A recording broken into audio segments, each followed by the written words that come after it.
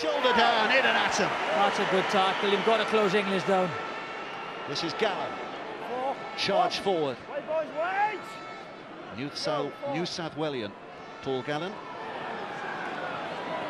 Inglis has taken his side to within 5 metres of that New Zealand line. So Thurston again with a measured kick. It's Slater who's up and over and scores the game's opening try. They're not Gallen, because this is Gallen making the driving run. It's Bird, isn't it? Smith. Fide. Not good a player, Sam Fide.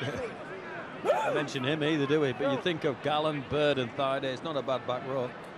Thurston Thurston gets away from Sonny Bill, quick hands, and suddenly there's a chance here for Darius Boyd. He didn't get the proper boot to ball. It might still fall for Cooper Cronk, who has got the try.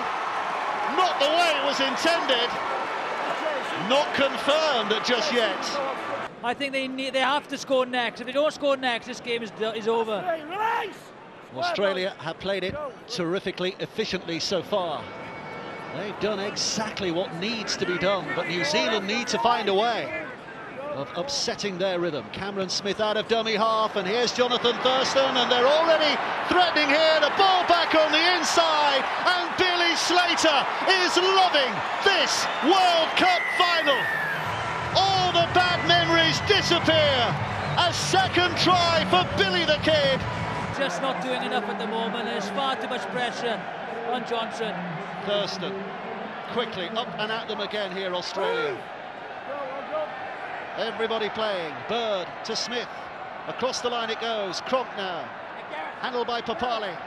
Holds it out one-handed, and a wonderful little flick pass, and Morris with a kick over the top. If Haynes onside here, there's trouble for New Zealand. He kicks on. Morris dives in and scores.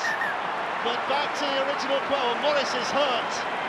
He's collided with the advertising hoardings. Kieran Foran spinning it back. Johnson, Thurston out, beautifully read. Johnson gets up and plays it.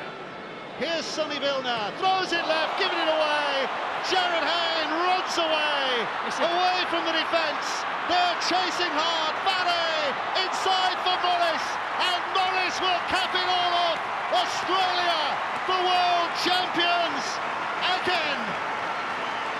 Brett Morris with his brace. Australia have simply been superb.